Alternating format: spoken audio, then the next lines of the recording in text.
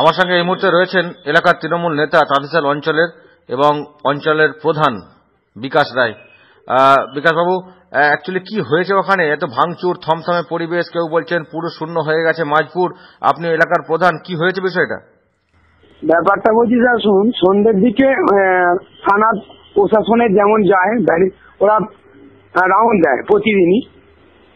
সন্ধ্যের দিকে ঠিক ওরা রাউন্ডে বেরিয়েছেন প্রশাসনের লোক, মানে পুলিশ স্টাফ। সেই মুহূর্তে ওই এলাকার মাঝপুর মানে তাঁতিশাল গ্রাম পঞ্চায়েতের 2 নম্বর সংসদ এসছি এলাকা। ওরা ওই গাড়ি ওরা ভাবে যে প্রশাসনের লোক, ভাবার ফলে কি, এবং ভাবছে কিছু মানুষ বলছে না ওরা পুলিশ নয়, প্রশাসন, ওরা লোক নয়, এই হিসাবে ওদিকে ঘিরে ফেলে। জোনা 10-15 ছিল, কিছু পুলিশও ছিল। তার ফলে ওই গাড়ি ধরে 2টো গাড়ি পুড়িয়ে দেয় এবং একটা গাড়ি মোটর বাইক পুকুরের জল দেয়। দেওয়ার ফলে 2-4 জনকে পুলিশ প্রশাসনকে মারধরও করে। মারধর করার পরে ওরা তখন বলে যে আমরা পুলিশের লোক, তখন ওদের আইডেন্টি কার্ড দেখার চেষ্টা করে। হ্যাঁ, যে দেখা কিছু ছেলে ঘিরে ধরে, ছেলে মেয়ে করে সবাই গড়িয়ে দেওয়ার ফলে তারপরে ওরা ওই পুলিশের গাড়ি আগুন লাগিয়ে দেওয়ার ফলে ওরা কিছু প্রশাসন ওরা ব্যাক করে চলে আসে। তারপর পরে এবার প্রশাসন টোটাল ব্যাপারটা জানে। এবার ওদিকে মারধর করেছে প্রশাসনের ব্যাপার, প্রশাসন ব্যাপারটা দেখছে।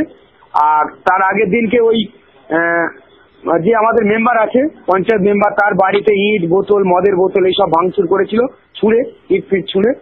এই হচ্ছে ব্যাপার। না, এখানে কি আপনাদের কোনো কর্মসূচি ছিল? দিদিকে বলো কর্মসূচি, তার জেরে টোন টিটকারি, দিদিকে বলো বলতে তার আগের দিনকে দিদিকে বলো কর্মসূচি ছিল। ওরা তো ওই দিদিকে বলো কর্মসূচি করতেই দেয় না, ওই এলাকায় ঢুকতে দেয় না, যে নাকি আমরা, ওরা আগে ছিল, এখন ওরা বিজেপি করছে। তার ফলে কি দেখা যায় যে আমাদের ওখানে প্লাকার্ড মারতে দেবে না, দিদি কোনো কর্মসূচিও করতে দেবে না ওই এলাকায়। এইটা একটা ওদের মানে ওরা ধরেছিল ঠিক। তারপরে দেখা যায় কি যে প্রশাসন ওখানে যেমন যায়, যে কিছু মানুষ আছে যে মেম্বারকে বাড়িতে মানে ভাঙচুর করেছে, এর ফলে তখন ওই প্রশাসন যায় যে রাউন্ড দেয়, প্রতিদিনই রাউন্ড দেয়। বিকাশবাবু, যে ভাঙচুরের যে ঘটনা, সেখানে কারা কাদের বাড়িতে ভাঙচুরটা করেছে? এখানে কি তৃণমূলের ভাঙচুর, না কারা কাদের বাড়িতে ভাঙচুর? বিজেপি আগে সিপিএম করতে, এখন বিজেপি করে।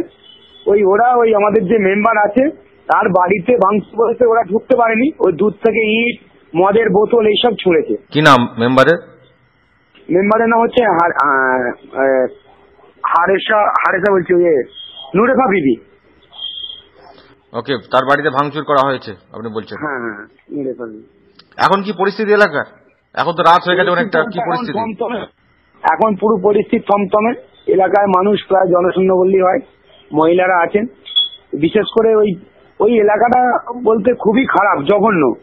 ওরা এর আগের বারে একজন ওই এলাকাতে একজন আমাদের সক্রিয় কংগ্রেস কর্মী ছিলেন, তাকে মার্ডার করে দিলেন দিনের বেলা। আবার সেই ওই এলাকাটা সবসময় খারাপ জিনিস। বিকাশবাবু, আপনি তো অঞ্চল প্রধান, এলাকাটাকে নিয়ন্ত্রণে রাখা যাচ্ছে না কেন? কি সমস্যাটা কি ওখানে? সমস্যা বলতে কিছুই না, প্রত্যেকটা বুথেতেই প্রায় সবই মানুষ একসঙ্গে বসবাস করে থাকে। ওই এলাকাটায় ওরা একটু জাতপাতের ব্যাপার করে। ওই এলাকায় যারা সিপিএম করছে, এখন বিজেপি করছে, ওরা একটু জাতপাত। তার মানে ওই এলাকায় কোনো মুসলিমের ছেলে যাওয়া যাবে না, ওই রাস্তা দিয়ে যাওয়া যাবে না। এবং রাস্তাতেও দেখবেন গেলে ওই কাঠ দোকান চুরি হচ্ছে, রাস্তাঘাটে ব্যাগ ছিনতাই হচ্ছে। ওই কিছু মানুষ আছে তারা ওইটাই করে, ওদের সবটাই ওইটা। ওরাই আপনি বলছেন যে এলাকাটা উত্তপ্ত করছে? হ্যাঁ। ওকে, অসংখ্য ধন্যবাদ। তাঁতিশাল অঞ্চলের প্রধান এবং তৃণমূল নেতা আমার সঙ্গে এতক্ষণ ফোন লাইনে ছিলেন। জলান্তে গেছে, রুটি তরকারি হয়ে গেছে, জলান্তে গেছি, দেখি না বালতিটা পালতারায় রেখে, দেখি না হচ্ছে যে ওরা সব যাচ্ছে, জিজ্ঞেস করছে পোলেতে। তারপরে ওরা এলাম বলছে, তারপরে ও পাড়া থেকে সব লোকেরা যাতে লাইন ধরে রাস্তা এসে বলছে ওরা সংবাদী, আমাদের ওরা পুলিশ থেকে সংবাদ দিয়েছে, মারবে বলবো যদি ঘ্যার করে সবাই ছুটে এলাম, না কেউ গায়ে হাত দিন। তারপর মেয়ে দাঁড়িয়ে চালা, আর মেয়ে বলছে না কাউকে মারবি, গায়ে হাত দিবি, মানুষকে মেরে কি হবে? বলছে গাড়িগুলো কেন তোমরা ভাঙছো? একবার থামাচ্ছো, একবার থামালছি। তারপর আমার পেটে ঘুষা খাচ্ছিতে লেগে গেলে, এবার যন্ত্রটা অন করতে, তো ওদেরকে মারতে দিইনি।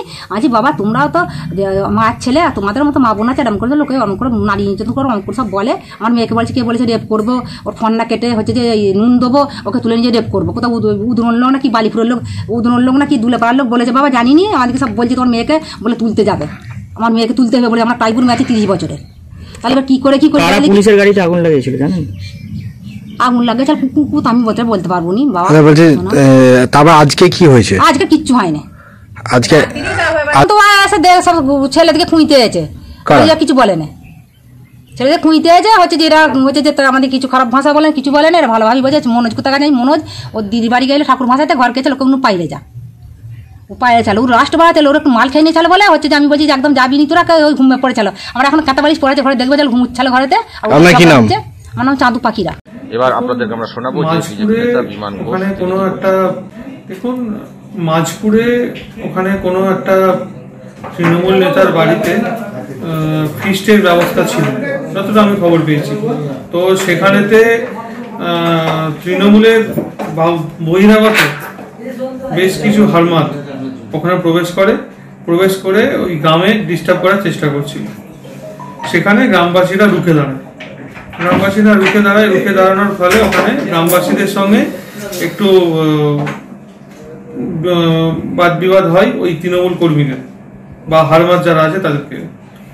সেখানেতে কিছু তৃণমূল কর্মী পুলিশ সেজে গিয়েছিল ওখানে, ঠিক আছে। আর যে পুলিশের উপর যে ঘটনাটা ঘটেছে, এটা কোনোদিনও বিজেপি সাপোর্ট করে না, কিন্তু ঘটনাটা ঘটিয়েছে তৃণমূল, ঘটিয়ে আজকে বিজেপির নামে দোষ চাপাচ্ছে। তো আমি একটা কথা বলবো, এই ঘটনার সঙ্গে যারা সত্যিই জড়িত আছে, অরিজিনাল যারা দোষী, তাদেরকে ইনভেস্টিগেশন করে পুলিশ দৃষ্টান্তমূলক শাস্তি দিক, যেন আগামী দিনে আইনের রাস্তায় মানুষ যেন হাঁটতে মানে এরকম ভাবে যেতে না পারে। যেটা ঘটনাটা হয়েছে পুলিশের উপর, এটা আমরা নিন্দা জানাই। দেখুন, বিজেপি আইন কোনো যেন হাতে তুলে নেয় না, গণতন্ত্রে বিশ্বাস করে। আপনারা দেখেছেন আরামবাগে যত আমাদের প্রোগ্রাম আমরা করেছি, আমরা সংযতভাবে পুলিশকে সম্মান জানিয়ে গণতন্ত্র প্রতিষ্ঠা করতে আমরা লড়াই করছি। কোনো দিনও পুলিশের গায়ে বিজেপি কর্মী সমর্থকরা হাত তুলবে না বা আইনকে হাতেও নেবে না। এটা তৃণমূলের কালচার, যেটা তৃণমূল করেছে। যে যার কথা আপনি বলছেন যে সাকিম, আমি তো যতটুকু জানি সাকিম হচ্ছে ওই এলাকার দুর্ধর্ষ তৃণমূলের হারমাত। তো তার উপর তাকে মারধর করবে এরকম ক্ষমতা ওখানে কার আছে? আমরা তো বম বন্দুক গুলি রাজনীতি করি না, আমরা রাজনীতি করি মানুষকে সঙ্গে নিয়ে। তো গ্রামবাসীরা আমাদের সঙ্গে আছে, এবং সেখানেতে কিছু তৃণমূলের লোকজন ঢুকে গিয়ে পুলিশের উপর টর্চার করে আজকে বিজেপির ঘাড়ে দোষটা চাপানো হচ্ছে।